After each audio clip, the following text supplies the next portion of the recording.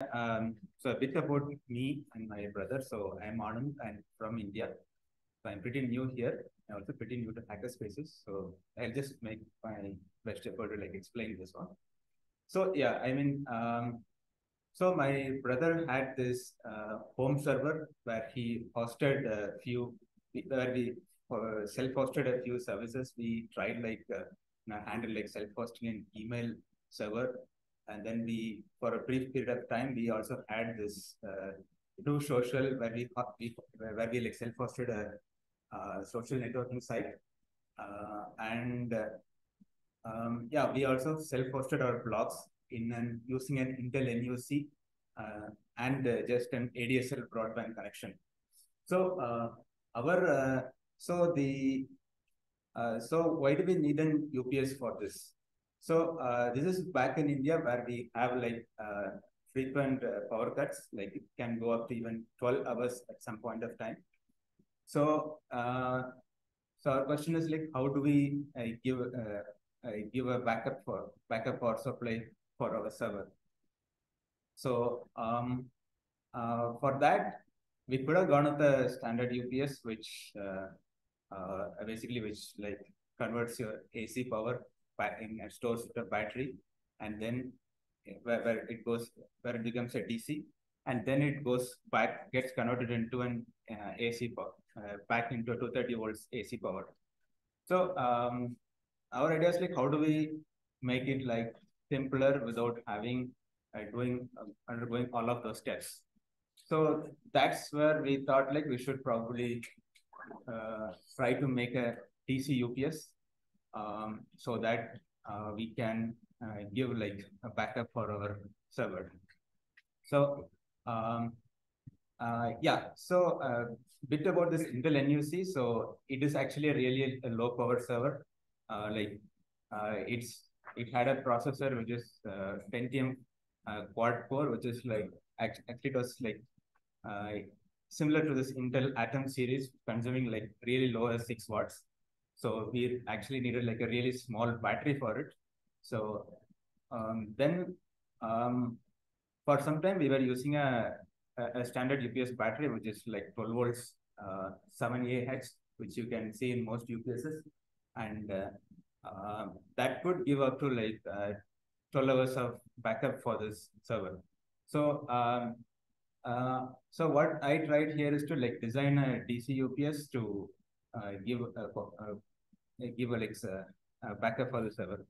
So there are a lot of off-the-shelf UPS which we can go, but we added an additional objective here. So how do we use the most simplest available components? So how do we? We could go use an SMD electronic components and really high-end chips, which would battery management chips are available, but those would not be available in a common store. So in a common store, what you would get is through-hole resistors. Then you would get the most common microcontroller, which is Atmega 328P. So yeah, and a very limited selection of connectors. So that was one of our objectives. So to use the most commonly available components and make the circuit design simple to the point that where we could actually hand assemble it in a perf code. We didn't get to that point yet, but that was our objective. And lithium batteries were out of the question, so we went with steel lead acid battery. One thing at that point was a little expensive, and with lithium batteries, you really need good battery management systems. Otherwise, things could go really wrong. Yes. So yeah, so that's what so this is what we decided, and then yeah, one of the advantages of this DC UPS could be lighter than a standard UPS if designed properly and also more efficient. So this was the objective. So I'll just the given we have how the design how we did in KiCad.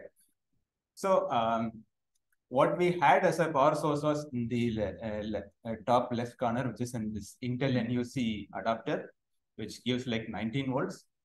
And to the Intel NUC board, we had to give this particular NUC, fortunately, could accept like a wide range of voltage. Like 12 volts to 12 volts to 19 volts. So the output of this UPS is like 12 volts. And fortunately, it is closer to the battery. So the battery's voltage is typically, it varies anywhere from like 10.4 volts to 14.4 volts. So that's something. So then I had a buck converter, which like to convert stepped on the 19 volts into the battery's voltage. Then for the microcontroller, we used Atmega 328P to like manage the battery charging. So for battery charging, we used we plan to use like a 3-stage charging algorithm. So a very standard algorithm, which will be like implemented by the microcontroller. And and then so when there is so then there are like other protection and status circuits around this. So there is this manual bypass you can see in the top right, which can help us to like bypass the entire board if something goes wrong. Then we had the under voltage lockout system. Then in case the battery voltage is really low, we need to like cut it off. So we had this experience in which the battery voltage went really low and our server's hard disk was damaged, like corrupted. So that under voltage lockout system. Then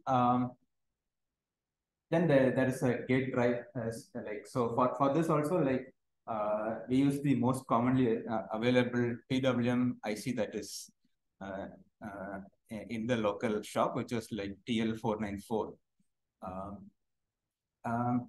Then we had like status and alert system, in which we had like a series of LEDs to display the charge, how much charge was there in the battery, and then a warning beeper like in case the battery is low. So yeah, this is the basic technical idea of it. So I managed to get up to the point where we did one iteration of this board.